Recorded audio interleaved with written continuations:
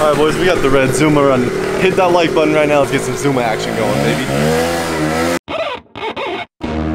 Nobody pray for me. It been a day for me. Yeah, yeah.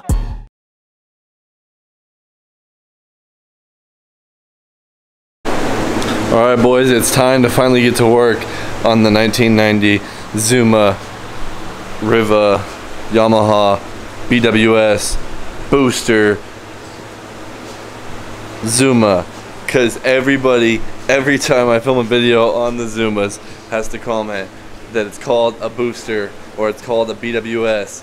But here in America, boys, let me tell you, this thing is most certainly called the Zuma. You can call this thing a fried pickle for all I care. All I know is that this thing's a two-stroke scooter that's clean as hell and it's fun to ride. That's simple. I picked this thing up a few months ago, haven't really touched it since. 350 original miles on it. It's titled, thing's super mint, still has like all the restrictors and stuff. Needs a new seat cover obviously because it's sat in the sun. Shout out to Vegas Sun for that. This thing's super mint and my plans are to just clean this thing up super good, get all this out, really make it shine, put a new seat cover on it, and probably just sell this thing or sit on it for a while until these scooters even become more wanted, because if you know, you know, these two-stroke scooters are getting harder to find. First things first, it doesn't have a carburetor on it, so what I'm going to do today is steal this carburetor off this blue one and the airbox, since I'm going to be doing the build on this blue one very soon. On there, get this thing running with the stock carb, stock airbox, and keep her cherry just like that. So that's the plan today. Hopefully we can hear this thing run. I also got a brand new petcock for it. Last time the petcock was pretty much a free flow. It didn't have like the intake needing to let the fuel come through, so it was like free flowing. Alright, got the carb off the blue bike, carb over there, gonna put the carb in the airbox on here. Also got the new petcock on this tank, brand new petcock piece. Alright, carb's on there, airbox on there. Gonna put some fresh gas in and see if this thing will start or not. Petcock.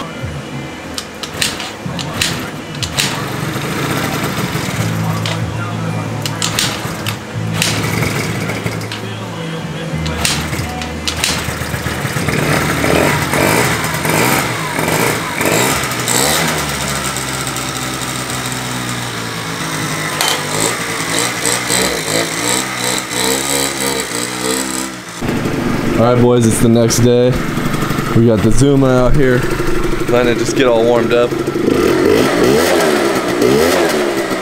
pretty happy. So right now I got it with the airbox on. It didn't like having the airbox on at first. I had to tune into the airbox, but it was actually almost running better without the airbox, which is really weird to me because usually any stock 4, stock car bike doesn't like not having an airbox. So it's pretty interesting, but this thing's running probably the best I've ever felt the 50cc. I'm excited to pull it out right now. It sounds completely different than my blue one over here. My blue one sounds so weak, and that made me realize that something's probably for sure wrong with this blue one, because that thing right there is like a cherry. So.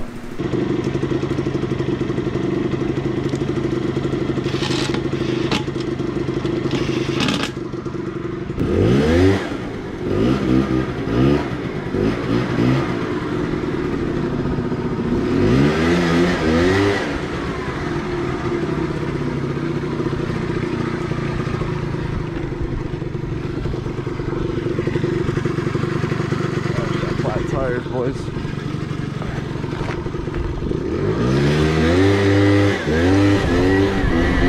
Wow. Are you kidding me?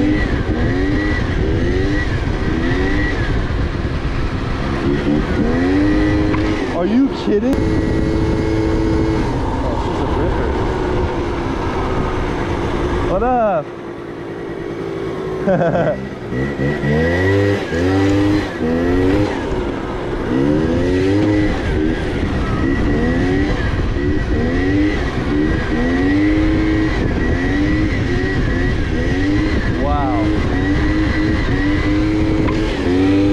I think a Zuma is the easiest bike I've ever done a wheelie on.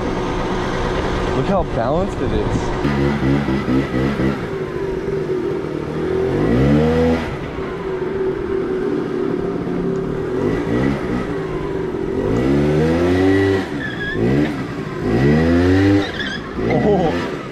took out the trash can.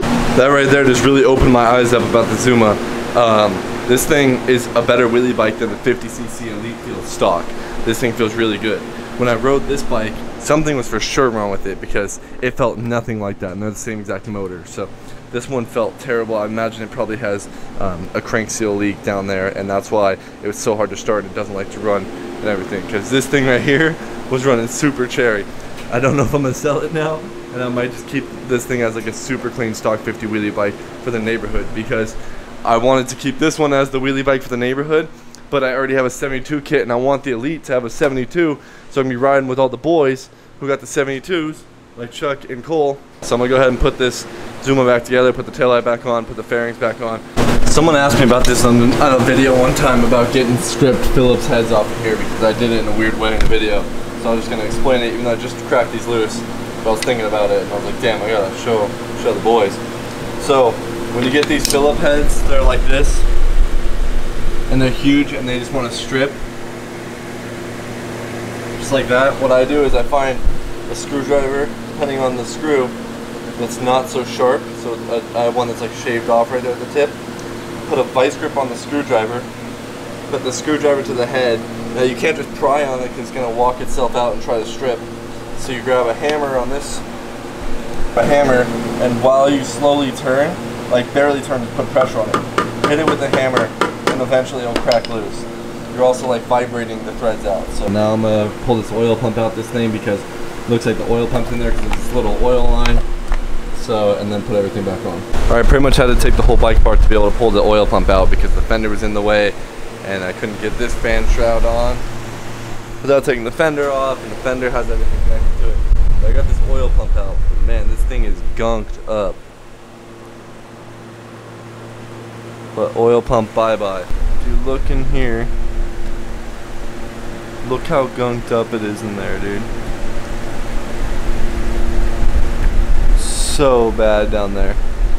Holy moly. Alright, just went in there and cleaned out everything the best I could. Let me see. Looks way better. You can actually see the bottom. But now I'm about to put everything back together. Alright, it's all back together. Running super cherry. Gonna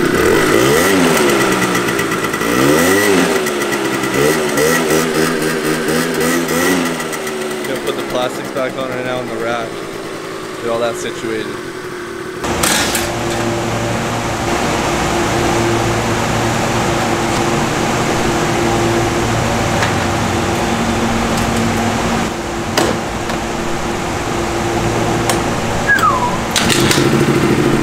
Yes, sir.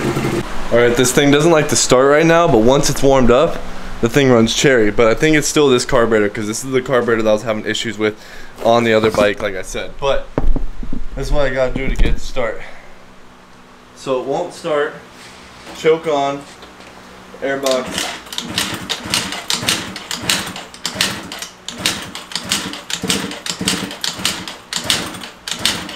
Won't start. Choke off. I gotta literally take the airbox off. Hand choke it until I feel it get wet in the car. It gets wet.